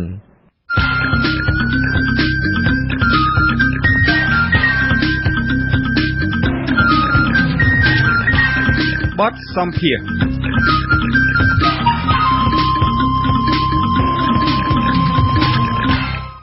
បាទលោកនាងប្រិយមិត្តអ្នកស្ដាប់ជាទីមេត្រីគណៈបកផ្នែកក្រោកឈរលំដាប់លេខរៀងទី5នៅក្នុងសន្លឹកឆ្នោតសម្រាប់ការបោះឆ្នោតសកលថ្ងៃទី29ខែកក្កដាខាងមុខនេះប្រធានគណៈបកនេះគឺលោកសុកសវណ្ណវឌ្ឍនាសាប៊ុងដែលមានឈ្មោះនៅតាមបណ្ដាញសង្គម Facebook ហៅថាវាលៀមឈៀងអះអាងថាគណៈបករបស់លោកគ្មានសង្ឃឹមក្នុងការទទួលបានជ័យជំនះពីការបោះឆ្នោតខែកក្កដាខាងមុខនេះឡើយដោយសារតែគណៈបករបស់លោកបង្កើតឡើងដើម្បីដោះស្រាយបញ្ហាប្រឈមនានារបស់ពលរដ្ឋទោះជាយ៉ាងណាក៏ដោយលោកព្រមានថាគណៈបករបស់លោកនឹងធ្វើពហិការការបោះឆ្នោតនៅពេលខាងមុខនេះប្រសិនបើសកម្មភាពរបស់ស្ថាប័នរៀបចំការបោះឆ្នោតមានភាពមិនប្រក្រតីណាមួយនោះកើតមានឡើងបាទជាបន្តទៅទៀតនេះសូមអញ្ជើញលោកអ្នកនាងស្ដាប់បទសម្ភាសន៍របស់លោកតាំងសារដាជាមួយប្រធានគណៈបកផ្នែកក្រោកគឺលោកសុកសវណ្ណវឌ្ឍនាសាប៊ុងជុំវិញការលើកឡើងអំពីយុទ្ធសាស្ត្រនិងគោលនយោបាយមួយចំនួនរបស់គណៈបកមួយនេះដែលកំពុងតែត្រៀមប្រកួតប្រជែងនៅក្នុងការបោះឆ្នោតខាងមុខនេះបាទជំរាបសួរលោកសុកសវណ្ណវឌ្ឍនាសាប៊ុងបាទជំរាបសួរលោកតាំងសារដាបាទតើមូលហេតុអ្វីដែលបានជាគណៈបករបស់លោកសម្រេចចិត្តចូលរួមនៅក្នុងការបោះឆ្នោតនៅថ្ងៃទី29ខែកក្កដាខាងមុខនេះបាទចំពោះការសម្រេចចិត្តរបស់គណៈបកផ្នែកក្រោកដែលបានដាក់បេក្ខជនចូលរួមក្នុងការបោះឆ្នោតមាននីតិកាលទី6ថ្ងៃទី29ខែកក្កដានេះមកពីគណៈបកផ្នែកក្រោកស្វែងយល់ថានៅកលៈទេសៈមួយនេះដែលកម្ពុជានិងប្រជាជនកម្ពុជារួមទាំងប្រជាពលរដ្ឋទាំងអស់កំពុងតែត្រូវការដំណើររបស់ខ្លួនដើម្បីចូលធ្វើការដោះស្រាយបញ្ហារបស់ពួកគាត់ដើម្បីឲ្យពួកគាត់ទទួលបានផលតែដំណើររបស់ខ្លួនបានទៅធ្វើការដោះស្រាយបញ្ហានានាដោយស្របច្បាប់នៅក្នុងរដ្ឋសភាពីព្រោះការសម្រេចចិត្តរបស់គណៈបកផ្នែកក្រោកក្នុងការចូលរួមប្រគល់ប្រជែងមាននីតិកាលទី6នេះគឺដើម្បីមានឱកាសឲ្យគណៈបកខ្លួនដែលប្រមូលផ្ដុំទៅដោយបញ្ញវន្តភាគច្រើនឲ្យពួកគាត់ជំរុញឲ្យពួកគាត់អាចមានឱកាសក្នុងការចូលរួមបម្រើសង្គមទៀតគណៈបករបស់លោកនោះបង្កើតនៅពេលណាដែរគណៈបកផ្នែកក្រោកបានត្រៀមផ្ដើមចាត់តាំងពីខែ4មកម្លេះហើយរៀបចំនឹងបង្កើតពីផ្លូវការទទួលការប្រកាសពីក្រសួងមហាផ្ទៃគឺខែមុននេះឯងថ្ងៃតើលោកអាចបង្ហាញបានទេអំពីយុទ្ធសាស្ត្ររបស់គណៈបករបស់លោកក្នុងការចូលរួមប្រកួតប្រជែងនៅពេលខាងមុខនេះបាទគណៈបកផ្នែកក្រោកផ្ដោតទៅលើគោលនយោបាយសំខាន់ពីរទី1គឺគោលនយោបាយទាក់ទងនឹងការយកទឹកដីពីកោះត្រល់ឬព្រំដែនដែលបានបាត់បង់ត្រឡប់មកវិញហើយនឹងបណ្ដេញជនបន្តប្រវេសន៍ខុសច្បាប់ក្នុងរយៈពេល72ម៉ោងហើយគោលនយោបាយមួយទៀតដែលយើងចាត់ទុកថាជាគោលនយោបាយសំខាន់បំផុតនោះគឺយើងផ្លាស់ប្ដូរប្រព័ន្ធអប់រំដែលយើងផ្ដោតថាការផ្លាស់ប្ដូរសង្គមមួយគឺផ្អែកទៅលើបញ្ញវន្តក៏ដូចជាធនធានមនុស្សប្រកបដោយចំណេះដឹងទៅជាការផ្លាស់ប្ដូរពិតប្រាកដកាលណាប្រទេសយើងមាន ធនធានមនុស្សប្រកបដោយចំណេះដឹងច្រើនអានោះគឺយើងមានដំណើរការនីតិរដ្ឋបានល្អហើយលទ្ធិប្រជាធិបតេយ្យយើងមានដំណើរការបានល្អហើយវាជាដែលនាំមកសង្គមយើងមានការផ្លាស់ប្ដូរពិតប្រាកដដែរគណៈបករបស់លោកតើមានសង្ឃឹមក្នុងការយកឈ្នះទៅលើគណៈបកប្រជាជនកម្ពុជាដែលកាន់អំណាចដ៏យូរឆ្នាំមកហើយនេះបានទេគណៈបកមួយនេះក៏មានសមាជិកភាពនៃមន្ត្រីរបស់ខ្លួននឹងធ្វើការពេញស្ថាប័នរៀបចំការបោះឆ្នោតតែម្ដងហ្នឹងបាទតើលោកសង្ឃឹមថាលោកនឹងអាចទទួលបានយកជ័យជំនះទាំងអស់ហ្នឹងបានទេគណៈបកផ្នែកការពីបកមួយដែលគឺតែបង្កើតថ្មីមែនទែនហើយបើនិយាយពីភាសាក្នុងការចូលរួមទៅលើកញ្ចែននយោបាយគឺតិចតួចជាងគណៈបកប្រជាជនកម្ពុជាដែលគាត់មានបទពិសោធន៍នយោបាយយូរឆ្នាំមកហើយចំពោះក្តីសង្ឃឹមថាយើងនឹងអាចដួលគូប្រកួតនេះវាមិនមែនជាក្តីការសំខាន់ទេសម្រាប់គណៈបកផ្នែកក្រៅពួកគណៈបកផ្នែកក្រៅបង្កើតគណៈបកនយោបាយដើម្បីចូលរួមក្នុងការជួយស្ថាបនាសង្គមជាតិហើយណាមួយយើងមើលអំពីស្ថានភាពបច្ចុប្បន្ននេះគណៈបកផ្នែកក្រៅទៅជាគណៈបកទៅបង្កើតហើយយើងមិនអាចមានលទ្ធភាពនឹងការគ្រប់គ្រងណាមួយឈានទៅដល់ការប្រកួតប្រជែងស្មើជាមួយនឹងគណៈបកប្រជាជនកម្ពុជាទេហើយប៉ុន្តែយ៉ាងណាក្តីលក្ខខណ្ឌរបស់ពួកយើងទោះជាយើងឈ្នះឬមិនឈ្នះអ្វីក៏ដោយប៉ុន្តែយើងបង្ហាញពីគោលជំហរនិងខន្តីរបស់យើងថាយើងបានតស៊ូមតិនឹងឲ្យគណៈបកកណ្ដាលអំណាចណាមួយពិសេសលែងនៅក្នុងរដ្ឋសភាហើយធ្វើការអនុម័តច្បាប់នេះប៉ះពាល់ដល់ផលប្រយោជន៍ប្រជាពលរដ្ឋទេបាទបើទោះបីជាមិនមានសង្ឃឹមក្នុងការយកឈ្នះទៅលើគណៈបកប្រជាជនកម្ពុជាក៏ដោយប៉ុន្តែដោយថាកន្លងមកមានការលើកឡើងក៏ដូចជាមានការរិះគន់នានាថាគណៈបកតូចតាចដែលចូលរួមនៅក្នុងការប្រកួតប្រជែងនៅក្នុងថ្ងៃទី29ខែកក្កដាខាងមុខនេះគឺគ្រាន់តែជាការចូលរួមដើម្បីលំអទៅលើដំណើរការបោះឆ្នោតបែបបង្ក្រប់កិច្ចរបស់លោកហ៊ុនសែនដែលបានរចនាឡើងតាមរយៈការទាត់ចោលនៅគណៈបកសង្គ្រោះជាតិដែលជាគណៈបកដែលមានកម្លាំងប្រហាក់ប្រហែលក្នុងការប្រកួតជាមួយនឹងគណៈបករបស់លោកហ៊ុនសែននោះបាទតើលោកមានប្រតិកម្មយ៉ាងណាដែរជុំវិញការលើកឡើងនេះចំពោះការចាត់ទុកគណៈបកទាំងអស់ថាជាគណៈបក7 គណៈបកក្នុងគ្រប់កិច្ចឬគណៈបកលំអសួនច្បារការចាត់ទុកបែបនេះវាជាការកម្មាធមួយមកលើអ្នកនយោបាយផ្សេងៗទៀតព្រោះក្នុងនាមថាគណៈបកគឺគេអត់មានចិត្តថាទូឬក៏ធំឬក៏អ្នកគ្រប់គ្រងតិចឬក៏ច្រើនដែលហៅថាគណៈបកគឺស្ថិតស្មើគ្នានៅក្នុងទីលាននយោបាយនៃលទ្ធិប្រជាធិបតេយ្យហើយការនិយាយបែបនេះវាជាការបន្តិចបង្អាក់ទៅយើងមិនអាចនិយាយតម្លៃថាអ្នកណាស្នេហាជាតិអ្នកណាមិនស្នេហាជាតិទេវាអាស្រ័យទៅលើពង្វើនៃការអនុវត្តផ្ទាល់ការនិយាយបែបនេះហាក់ដូចជាបិទមិនទាន់មិនអនុញ្ញាតឲ្យគេមានឱកាសក្នុងការបង្ហាញសមត្ថភាពរបស់គេក្នុងការបម្រើជាតិបម្រើប្រជាជនបាទតើលោកយល់យ៉ាងណាដែរចំពោះការដែលដូចថាប្រសិនបើគណៈបកណាមួយឈ្នះទៅលើគណៈបកប្រជាជនកម្ពុជាហើយក្រោយមកគណៈបកប្រជាជនកម្ពុជាអាចរំលាយគណៈបកនោះបានហើយយកអាសនៈទាំងអស់នោះទៅឲ្យគណៈបកដទៃទៀតដែលប្រជាជនមិនបោះឆ្នោតឲ្យនឹងប្រសិនបើគណៈបករបស់លោកឬក៏គណៈបកដទៃទៀតទទួលជ័យជំនះនៅក្នុងការបោះឆ្នោតនៅពេលខាងមុខនោះតើលោកមានការភ័យខ្លាចដែលគណៈបកប្រជាជនកម្ពុជានឹងយកអាសនៈទាំងអស់នេះទៅចែកឲ្យគណៈបកដទៃដែលប្រជាពលរដ្ឋមិនបោះឆ្នោតឲ្យដោយដែលគណៈបកសង្គ្រោះជាតិធ្លាប់មានបទពិសោធន៍កន្លងមកហើយនឹងដែរទេបាទចំពោះការភ័យខ្លាចវាជារឿងមួយប៉ុន្តែចំពោះឆន្ទៈយើងមិនអាចថាព្យាករថាទំនុកគណៈបកយើងនឹងត្រូវបានរំលាយឬមិនរំលាយទេបាទប៉ុន្តែបើសិនជាក្នុងលក្ខខណ្ឌគណៈបកយើងត្រូវបានរំលាយដោយយុត្តិធម៌យើងច្បាស់ជាមិនអោបបាយឈរមើលហើយស្រ័យពីក្រៅប្រទេសយើងច្បាស់ជាគៀងគរឲ្យអ្នកគ្រប់គ្រងរបស់យើងប្រជាពលរដ្ឋដែលគាត់បោះឆ្នោតឲ្យយើងឲ្យត្រូវគឺយកឆន្ទៈនេះទៅបានគៀងគរដើម្បីឲ្យគាត់ធ្វើការតវ៉ាដោយសន្តិវិធីវាមិនមែនគ្រាន់តែស្រែកឲ្យអោបដៃឈរមើលឲ្យយើងស្រែកវាថាយុត្តិធម៌អានេះវាមិនត្រឹមត្រូវប៉ុន្តែគ្មានជំរឿនអ្វីផ្សេងទេក្រៅពីនេះតើលោកមានការទប់ទល់យ៉ាងណាដែរប្រសិនបើមានបញ្ហានេះកើតឡើងមែនហើយថាតើច្បាប់បោះឆ្នោតដែលធ្វើវិសោធនកម្មថ្មីដែលអាចរំលាយគណៈបកផ្សេងៗបានហ្នឹងតើលោកនឹងធ្វើការប្រឆាំងទៅលើច្បាប់ទាំងអស់នេះយ៉ាងណាដែរបាទចំពោះច្បាប់នេះខ្ញុំសម្ដែងការមិនពេញចិត្តទេព្រោះវាមិនមែនសម្រាប់បកការរំលាយគណៈបកសង្គ្រោះជាតិបានទេដោយយកខាងការតាំងតារាយកឲ្យថាតែច្បាប់វារំលាយទេបានតែគ្រប់បកហ្នឹងប៉ុន្តែសំខាន់តែការគេគោលការណ៍ដែលគេរំលាយគណៈបកសង្គ្រោះជាតិដោយផ្អែកលើប្រធានគណៈបកសង្គ្រោះជាតិក៏មានទោសមានអីចឹងទៅឬឯគណៈបកផ្សេងវាអត់ស្ដាប់ដោយបកឯបោះគ្នាទេ គណៈបកខ្លះអាចមានប្រធានបកគាត់មិនមានទោសមិនមានទៅអញ្ចឹង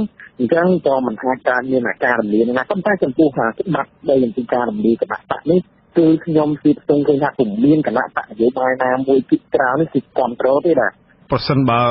លោកចូលរួមនៅក្នុងការបោះឆ្នោតមួយដែលមានច្បាប់គណៈបកនយោបាយដូច្នេះតើលោកមានទំនុកចិត្តដែរទេចំពោះការបោះឆ្នោតនៅពេលហ្នឹងខ្ញុំជឿថាក្នុងលទ្ធិប្រជាធិបតេយ្យទៅដោយហើយក៏ដែលមានការបោះឆ្នោតតាមត្រូវប៉ុន្តែជឿថាបើសិនជាសង្គមមួយដែលទូពេញទៅដល់បញ្ហាក្រៅពីជំរឿសយើងតស៊ូអខន្តាហើយយើងចូលរួមទៅធ្វើការប្រគល់ប្រជែងដើម្បីយកខន្តិប្រជាពលរដ្ឋទៅដោះស្រាយនៅក្នុងសភាដែលស្របច្បាប់ដោយយើងមានជំរឿសអ្វីផ្សេងទៀតទេព្រោះយើងអត់មានជំរឿសអ្វីផ្សេងទៀតទាំងអស់ការពីការចូលរួមបោះឆ្នោតការចូលរួមនឹងដើម្បីជាហេតុធ្វើឲ្យយើងមានឱកាសក្នុងការទាមទារអ្វីដែលមិនត្រឹមត្រូវទាមទារអ្វីដែលយើងយល់ថាវាអត់ផ្ដល់ផលចំណេញដល់ប្រជាពលរដ្ឋគឺយើងមានតែជំរឿសហ្នឹងហើយការពិតវាអត់មានជំរឿសអ្វីទាំងអស់បាទមានគណៈបកមួយចំនួនក្រុងនឹងធ្វើពហិការប្រសិនបើដំណើរការបោះឆ្នោតនេះធ្វើឡើងមិនមានលក្ខណៈប្រក្រតីនៅពេលខាងមុខនេះសម្រាប់គណៈបករបស់លោកអាចនឹងត្រៀមធ្វើពហិការនឹងដែរទេបាទបើសិនជាយើងពិនិត្យឃើញថាកោជបថ្មីដែលឥឡូវហ្នឹងក៏មានបច្ចេកទេសទទួលបានពីជប៉ុនហើយការគ្រប់គ្រងពីប្រទេសប្រជាធិបតេយ្យដ៏ធំពីជប៉ុនហ្នឹងក៏គ្រប់គ្រងហើយនៅតែមានភាពមិនប្រក្រតីទៅលើលទ្ធផលបោះឆ្នោតទៅលើបញ្ហាបច្ចេកទេសនានាបន្តទៀតរហូតដល់មានការអរិទ្ធភាពក្នុងការរីកគុណខ្លាំងយើងនឹងអាចពិចារណាក្នុងការធ្វើបេក្ខការបន្តនេះយើងគិតនៅក្នុងការសិក្សាបាទសូមអរគុណច្រើនលោកសុកសវណ្ណវឌ្ឍនាសាបុងដែលបានចំណាយពេលជាមួយនឹងវិទ្យុអាស៊ីសេរីនៅពេលនេះបាទសូមអរគុណលោកតាំងសារដាបាទលោកនាងកញ្ញាទើបបានស្ដាប់បទសម្ភាសន៍របស់លោកតាំងសារដានៃវិទ្យុអាស៊ីសេរីជាមួយនឹងប្រធានគណៈបកខ្មែរក្រោកលោកសុកសវណ្ណវឌ្ឍនាសាបុងឬវីលៀមឈៀងស្ដីពីយុទ្ធសាស្ត្រគណៈបកមួយនេះក្នុងការសម្រេចចូលរួមប្រកួតប្រជែងនៅក្នុងការបោះឆ្នោតសកលនៅថ្ងៃទី29ខែកក្កដាខាងមុខនេះ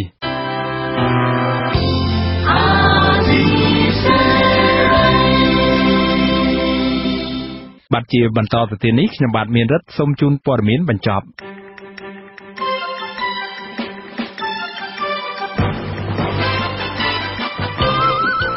ពលរដ្ឋខ្មែរនៅប្រទេសជប៉ុនសរសេរញត្តិដាក់ទៅរដ្ឋមន្ត្រីការបរទេសជប៉ុនលោកតារ៉ូកូណូដើម្បីទាមទារឲ្យរដ្ឋាភិបាលជប៉ុនបញ្ឈប់ការផ្ដល់ការឧបត្ថម្ភជាជំនួយថវិកាដល់ស្ថាប័នគណៈកម្មាធិការជាតិរៀបចំការបោះឆ្នោតហៅកាត់ថាកោចបក្នុងញត្តិចុះថ្ងៃទី22ខែមិថុនាឆ្នាំ2018នេះពួកគេអំពាវនាវឲ្យរដ្ឋាភិបាលប្រទេសជប៉ុនជួយតម្រង់ទិសកម្ពុជាឲ្យវិលត្រឡប់មករកគន្លងប្រជាធិបតេយ្យឡើងវិញញត្តិដដែលនេះបន្តថាយើងជំរុញឲ្យរដ្ឋាភិបាលជប៉ុនពង្រឹងជំហររបស់ខ្លួនដើម្បីជំរុញឲ្យមានដំណើរការបោះឆ្នោតស្របច្បាប់មួយនៅកម្ពុជាតាមរយៈការអំពាវនាវឲ្យមានការដោះលែងលោកកឹមសុខាប្រធានគណៈបក្សសង្គ្រោះជាតិអ្នកទស្សនយោបាយនិងអនុញ្ញាតឲ្យគណៈបក្សសង្គ្រោះជាតិអាចចូលរួមក្នុងការប្រកួតប្រជែងនៅក្នុងការបោះឆ្នោតនេះឲ្យបានមុនថ្ងៃទី29ខែកក្កដានេះពួកគេថាដោយគ្មានវត្តមានគណៈបក្សសង្គ្រោះជាតិពលរដ្ឋពាក់កណ្ដាលប្រទេសនៅកម្ពុជានឹងត្រូវបានដកហូតនៅសិទ្ធិជ្រើសរើសនៅគណៈបកដែលពួកគេស្រឡាញ់